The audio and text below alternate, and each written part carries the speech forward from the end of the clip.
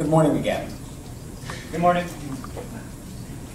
As your first speaker up for the day, I really weighed what I was supposed to be doing besides kind of setting a tone here. And I realized the best I could do is just speak for myself. This area of study, to be dispassionate, this profoundly personal, life-changing experience, to be very specific, is so misunderstood and been so distorted in the media. It's been mystified, it's been mechanized in terms of the way people think about it. It's been communicated with great love and great fear.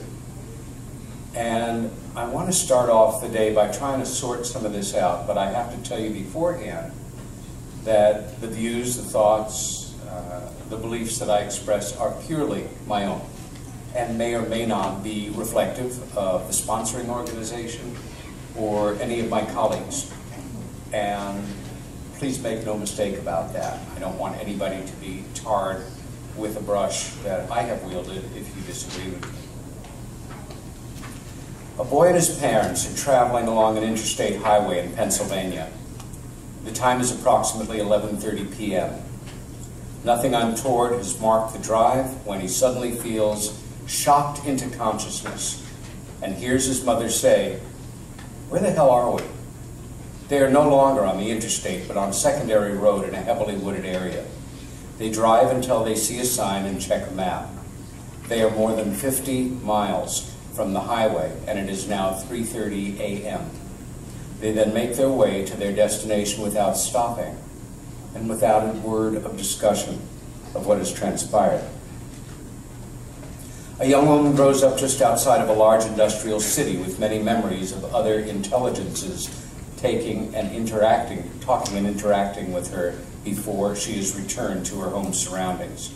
It was during one of these experiences that she recalled something looking at her from her bedroom door, a presence that was confirmed with the man she had been seeing at the time.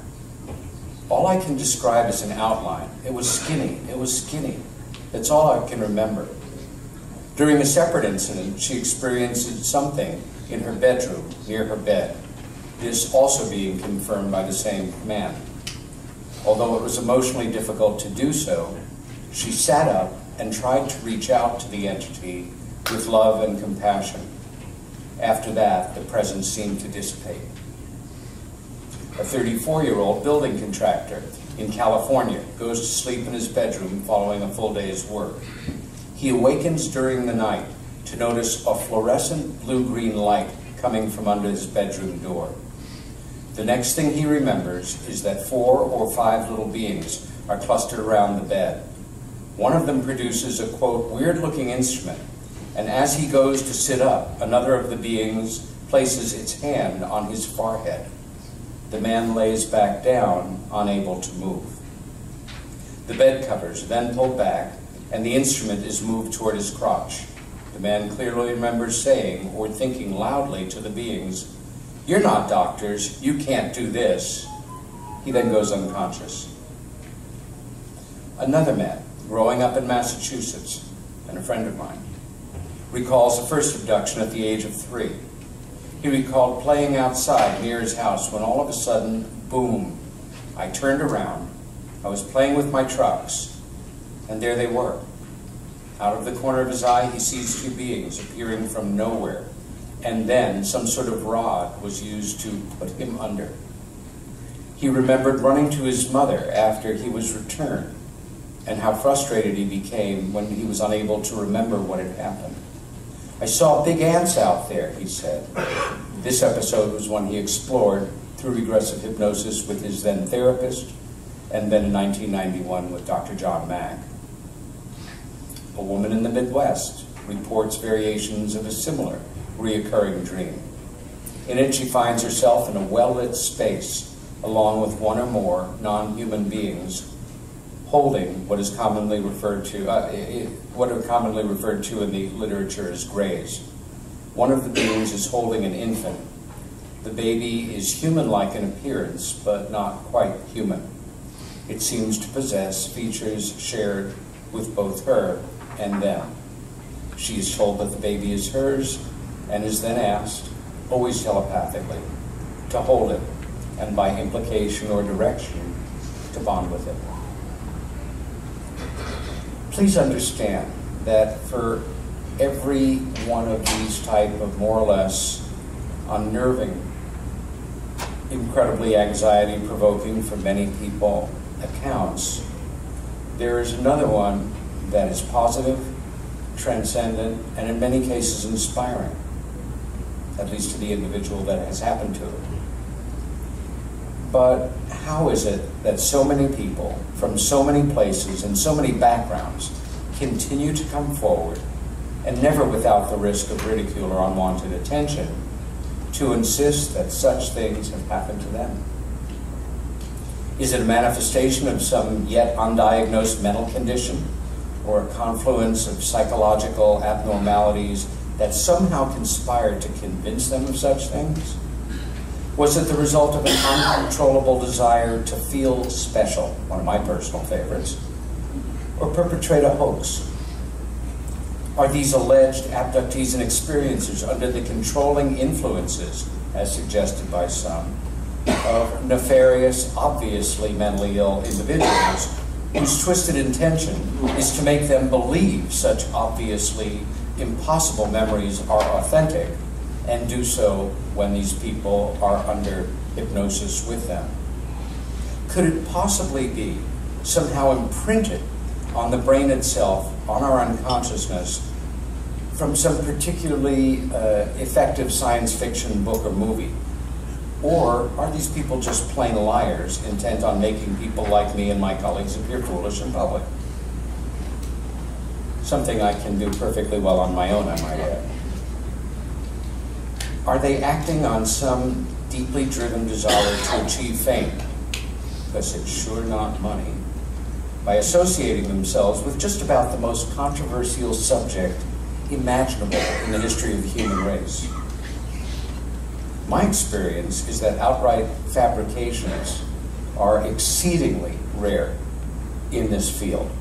I think I've encountered certainly less than 5 in more than 35 years. No, like it or not, in the overwhelming number of instances, these people are relating their memories of events that actually happened. And they are as real to them as this moment is to us. The very idea that such things happen makes most people's minds reel, and for a very long list of easy-to-grasp reasons. Is there any wonder that society's take on the subject is riddled with fear, misunderstanding, and an almost universal unwillingness to face the facts squarely? No. Much easier to dismiss a thought as someone else's fantasy based on this simple equation. It can't be, therefore it isn't, therefore it must be something else. Likely I'd be among the non-abductee experiencers to feel this way if it weren't for several important factors in my life. Throughout most of the 1980s and 90s, I had the privilege of working as assistant to a man named Bud Hopkins, arguably the person who pioneered the whole field of serious scientific investigation of the abduction phenomena. I've also been privileged to have as a friend and colleague Dr. John Mack, as well as David Jacobs, Kathleen Martin, Stanton Friedman, Denise Stoner, and other abduction and experiencer-focused investigators who are some of the finest and most dedicated professionals I've ever known. My responsibilities with Bud became very wide-ranging over the years, but they included evaluating and responding to hundreds, if not thousands, of letters and phone calls from people all over the country and to a degree all over the world who were concerned or convinced that they had had these types of experiences. And such letters and calls were hardly unique to Bud. Investigators here and abroad have collected many similar thousands of accounts. I think Whitley Strieber and Ann Strieber have collected, I don't know, tens and tens of thousands of such accounts over the years since Communion came out in 1987, a very short time before Bud Hopkins' best-selling book, Intruders. Up until the 1970s, abduction reports were exceedingly rare, the best known by far being Betty and Barney Hill's 1961 New Hampshire abduction. Extensive news coverage several years after the fact caused this event to become extremely well known, as did the release of the very powerful 1975 made-for-television movie, The UFO Incident, based on John Fuller's outstanding account of that incident in his book, The Interrupted Journey. Initially, the UFO research community approached the subject with understandable skepticism. And I actually remember this period of time because it's when I really first became involved.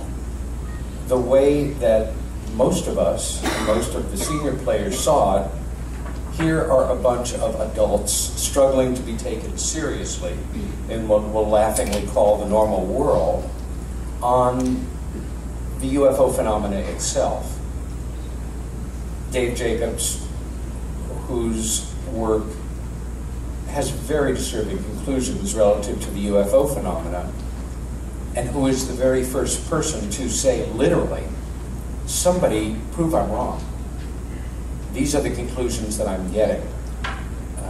David has one of the driest senses of humor in the world, and when you deal with very disturbing material, sometimes a little bit of humor at the right moment is an extremely effective tool in making your message clear. It literally lets your audience take a breath and get back to the business of being in contact with your presenter.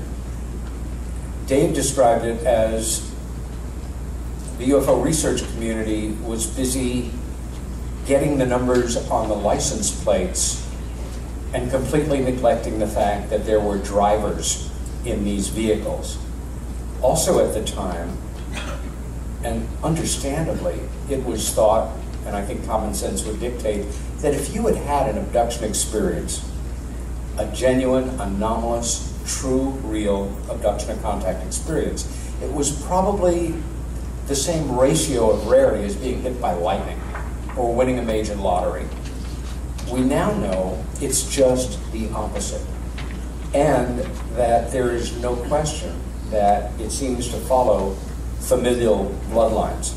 If it happened to you, it happened to one of your parents. It may have happened to one of your siblings, and your children or one of your kids may be involved. It is the way it is.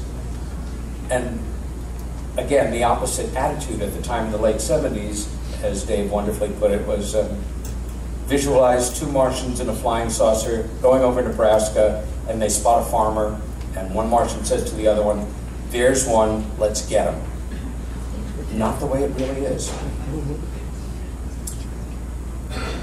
Nonetheless, a small handful of investigators began to study the claims of the Hills with the handful of others that had come forward. If such claims proved to be legitimate, they postulated, surely they'd be random, much like lightning striking, etc. Among abduction researchers, there are significantly divergent theories as to why the things that are happening are happening, and who is responsible for it. Speaking broadly, these views break down accordingly. The abductors are from somewhere out there and are involved in a program to breed hybrid beings who are part us and part them for reasons we can only ponder, and that their program, for a program, is just what it is. The euphemism experimenting or testing often comes up, but the evidence is too overwhelming that this is some sort of program, and one possibly coming into its next phase, whatever that may be, is far more likely to their benefit than ours. Others maintain that the intelligences involved are following this line of behavior, but overall, that their interests are toward humanity and our betterment or assistance to our home planet.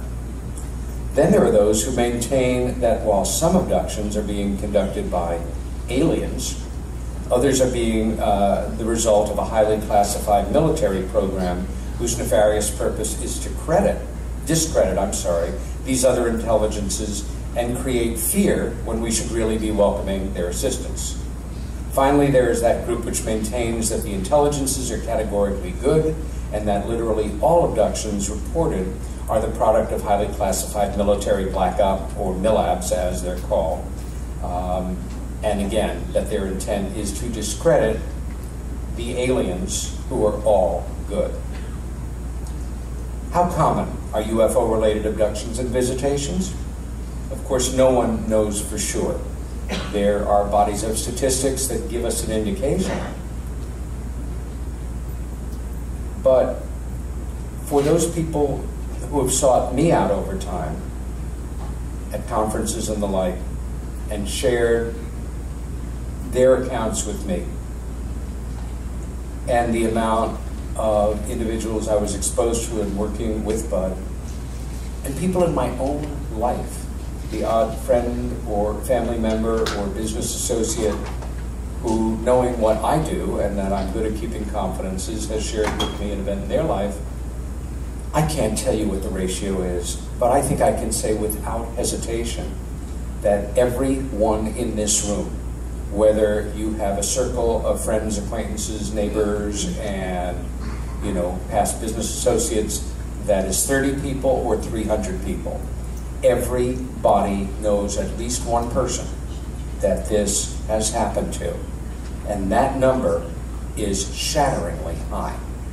It's millions of people in this country, and God only knows how many millions of people around the world.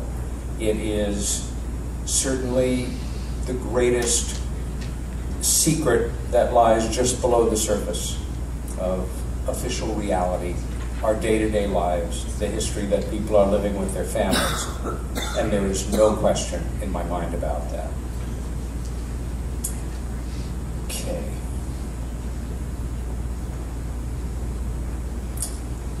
Like some experiencers and abductees, some of my colleagues are convinced that they know and understand what the true nature of the abduction phenomena is. I'm reminded of the definition ascribed to a Zen beginner, which is knowing that you know nothing and having it be all right.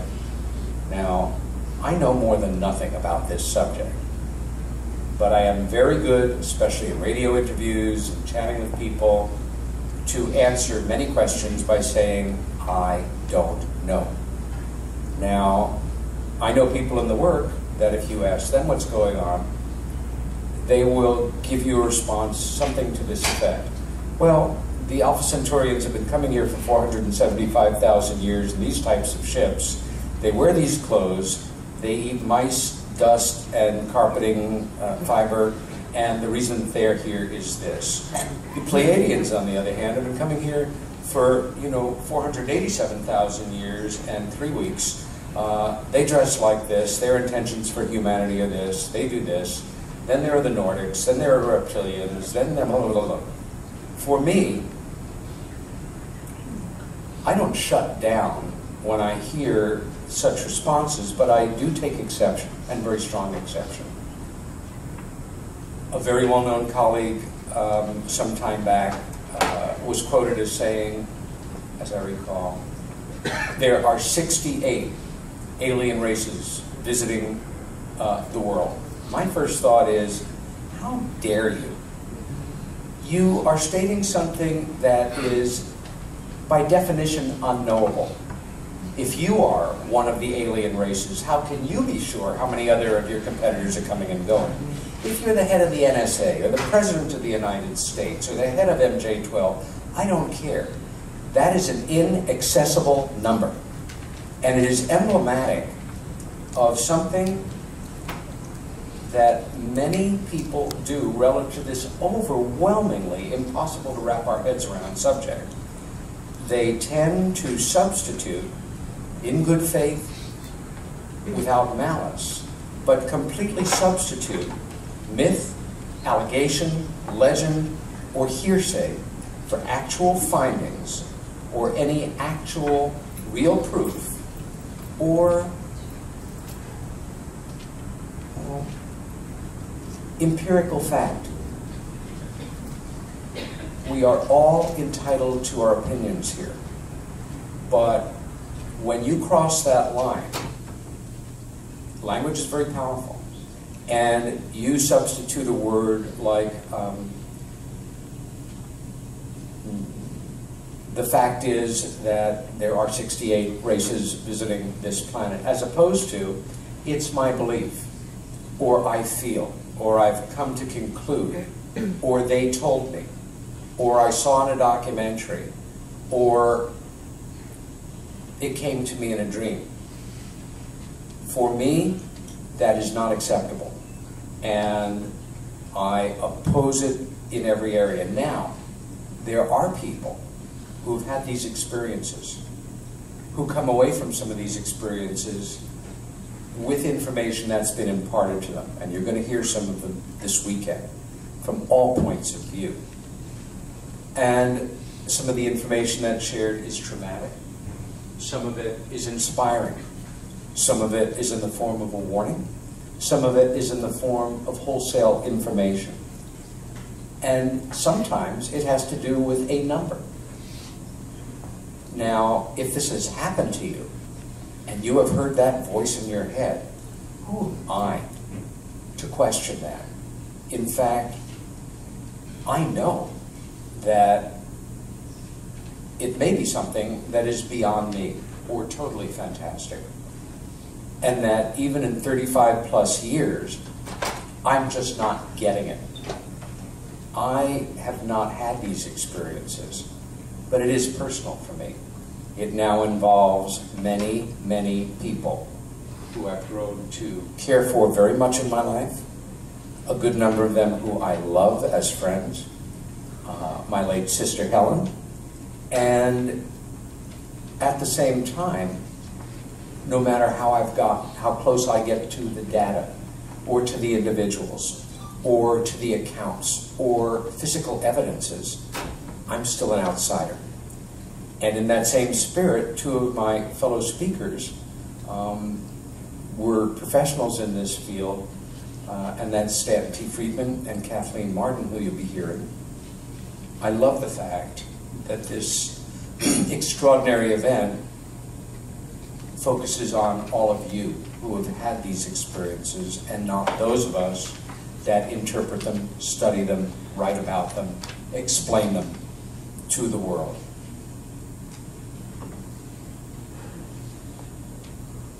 Some people say that the reason for these extremely different experiences people are having has to do with the individual, and that if you come from love and an openness in your heart, that you will have a positive experience.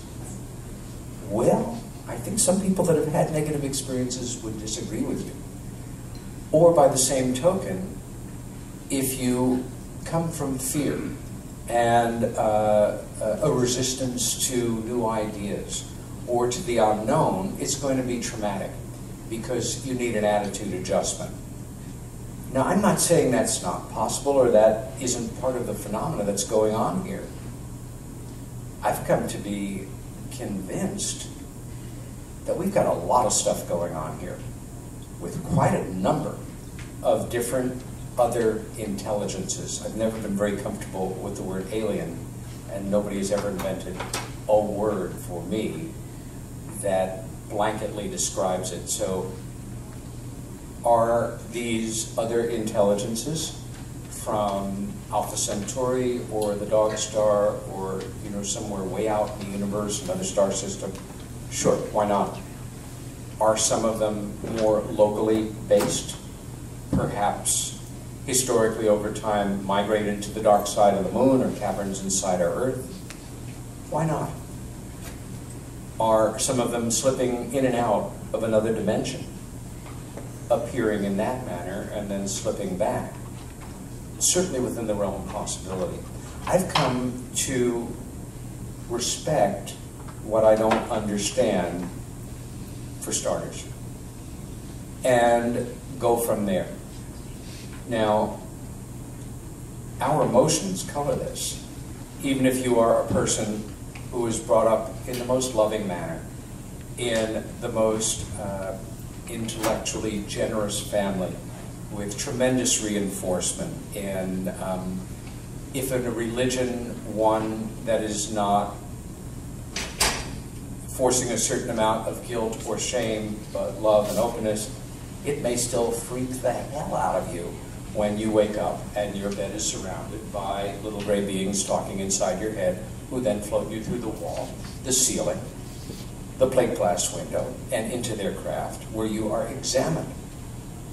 Another thing Dave Jacobs once said to me that I will never forget was, imagine that somewhere out there, on some asteroid or planet, there is a factory.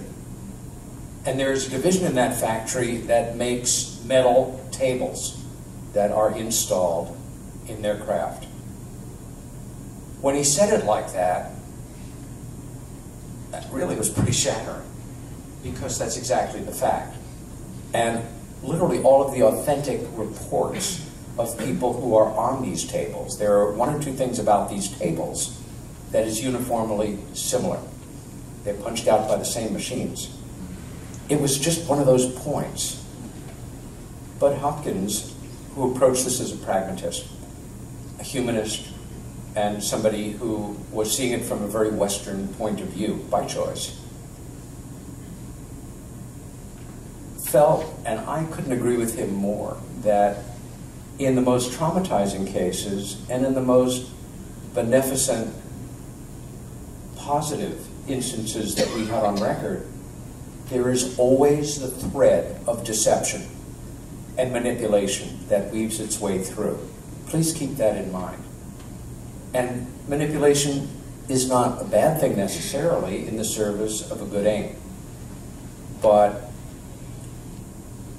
remember that any organization, for lack of a more descriptive term, their first objective, their first stated objective, is always a white lie. Their first stated objective of the American Heart Association is to cure heart disease.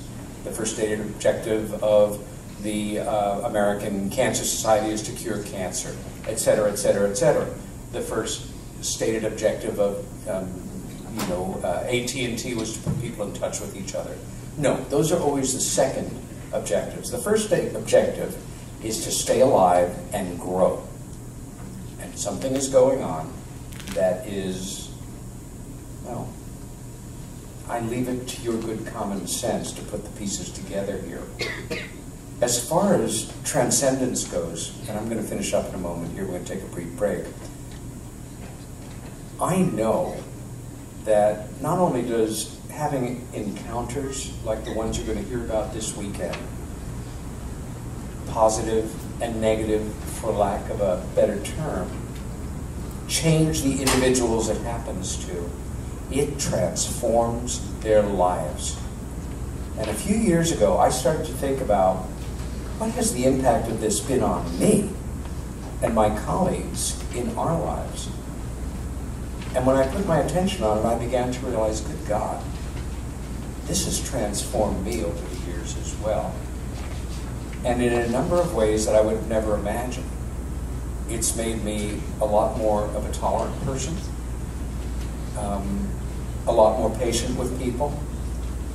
When I encounter somebody whose attitude about this is informed by condescension, sarcasm, outright nastiness, I am always compelled to remember that behind that veneer of obnoxiousness is an individual who is scared shitless, or at least very anxious, or concerned that if this is true, then everything they may know be called to question.